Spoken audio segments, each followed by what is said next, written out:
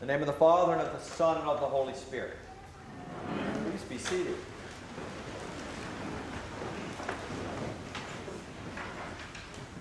So part of my ritual on Sunday mornings, at least for now, for the next couple months, I'll have to have a new ritual. It may be sleeping on Sunday mornings at 4 o'clock in the morning at least.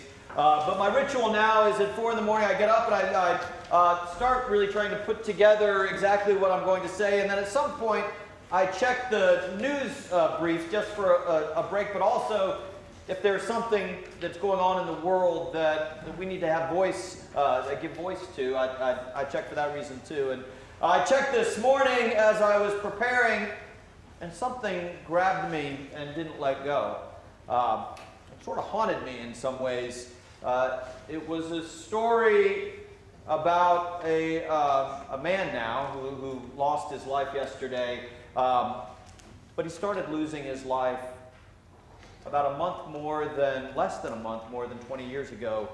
He was 17 at the time, and now he's or close to my age, a little younger. But he was in his school library in April, deciding what they were going to do that afternoon after school with his friends, whether they were going to go fishing or whether they were going to go play golf. And they're sitting around the library when they hear the sounds of gunshots, and then a teacher runs in and tells them all to get under the table. And they do, and the gunman comes into the library in Columbine, Colorado, and systematically starts shooting the students under each table. And this young man watches his best friend die and is shot through the hand and through the knee. And within 45 minutes of this, as he's taken to the hospital, he is on painkillers. He said he liked the feeling of it. It numbed what he wasn't ready to face. It dulled the senses that needed dulling, and he kept on dulling the senses for years and years after, and became addicted to opioids. At different moments in his life, he was on various stages of recovery, always an addict, of course, but there were moments where he was able to help others and tell his story, others who were suffering from addiction. And while there's no particular reason for his death, the assumption that's been given yet, the assumption is that it was his addictions that cost him his life. And it struck me, not that it was the first person that's been in that kind of situation that has died too prematurely, or that it is by far the only person that's lost their life to opioid addiction. That's hit much closer to home here in this community and amongst people we care about. But there was something in that story that just seemed to suggest in a profound way that those forces that we're going to renounce in a few short minutes, those forces that rebel against God, those forces that destroy and corrupt the creatures of God, could claim victory. Something that snuffed out hope for a bit filled the room as I read the details of that story of that young man who died too soon, who had been dying in part for such a long, long time. I went to a conference last week, and I talked about it last week. It was really a fantastic conference, and the speaker, who had been teaching homiletics for 40 plus years, talks about the funeral service and how do we preach at funerals. And he said, you are guaranteed at every funeral to hear at least one sermon. He said that will be the sermon that death preaches. Not little d, the death that all of us will eventually succumb to, the death that sometimes can be a grace, the physical death of our body no longer pumping blood or taking in and releasing oxygen, but the big death. The death that claims to have dominion. The death that claims to win the battle. He said that death will claim victory at every funeral if we do nothing more than memorialize the person that died. That our responsibility as a preacher is to preach life and resurrection, the truth that we celebrated 5 weeks ago, the truth that still should be reverberating through these walls and beyond these walls, that Christ is alive, that hope is on fire, and that we carry that into the world.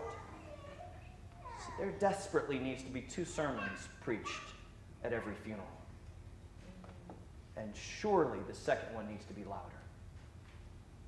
How do we do that? I think these readings today give us a good roadmap. First, that reading from Revelation, and if we know anything about those apocalyptic verses that we have in our sacred text, it is about living in chaos. It is about the chaos that already exists in our world. It's about times of famine and war. It is times when the forces of evil and wickedness seem to be winning, and that is when that literature is composed. And that literature suggests, it doesn't just suggest, it proclaims that the story never ends there. That no matter how wild, turbulent, chaotic, hopeless it may seem, that God is at the helm. That the God who will wipe away every tear, who will destroy and stomp out death forever, is at the helm. And that we stand on that boat, knowing it may wave back and forth and it may rock, but it will never, ever sink. That God is at the helm. And then we have the reading from the gospel. Jesus, after he has washed the disciples' feet, after he told them, I know that one of you will betray me, I know one of you will deny me, he washes their feet. And the very fact that Jesus is there in the flesh is about the expansiveness of God's love. That God went from the divine to fully take on our human condition, our human nature, to live just like one of us. That God's love had no brackets. That God came in the flesh, lived in the flesh, gave all he had, humbled himself to wash his disciples' feet, knew he was about that night to be arrested, and the next day hung on a cross and humiliated, says to them a commandment that's been there longer than time. Love one another. They already knew that. That's been their commandment since the beginning of time. He said, love one another. But then he put in a bracket buster. Love one another as I have loved you. And the cascade of images of that sacrificial love that washed their feet, that love that hangs on a cross and says, Father, please forgive these people who are humiliating me, who are hanging me there, who are torturing me. Forgive them, they don't know what they're doing.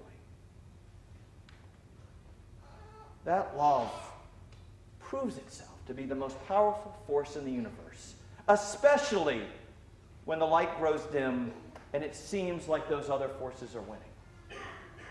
And the epistle reminds us what that kind of expansive love looks like.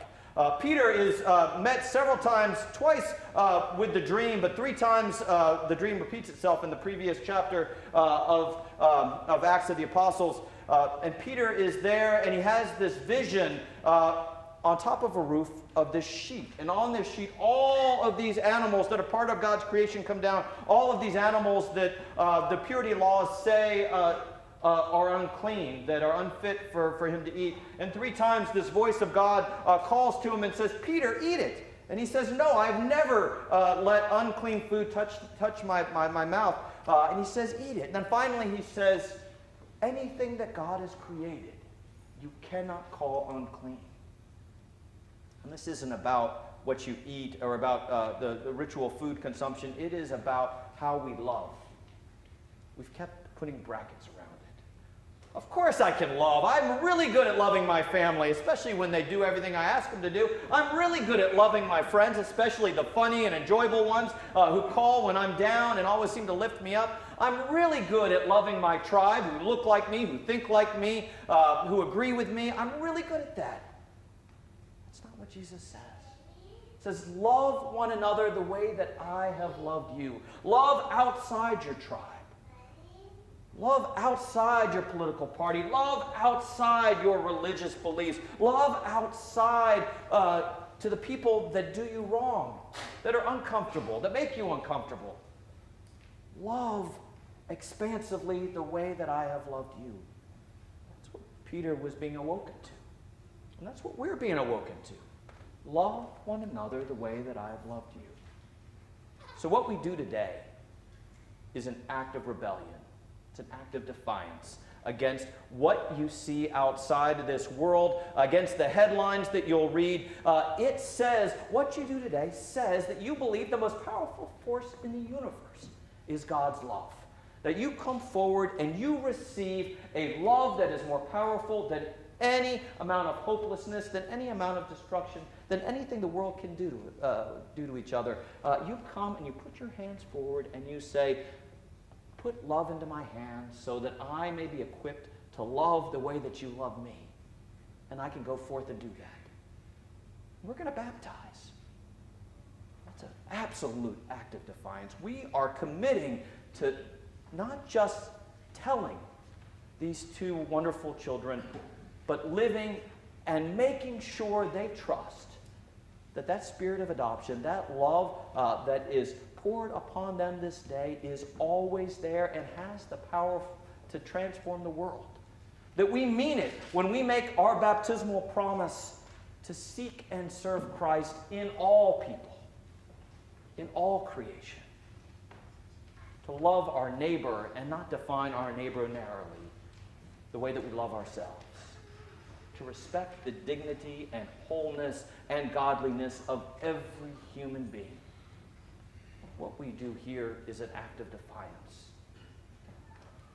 And as I go out of these doors, and as we begin our summer vacation, don't forget the importance of coming here to be fed by that promise that God's love is put in your hand so that you have a power more powerful than anything outside those doors, and so that you can be that hope and that love that the world needs, that doesn't give defeat, death, evil the last word, but the love of God that we proclaimed on Easter Day, that still resonates and vibrates through these rooms, is the core identity, the core strength that we propel out into the world. Amen.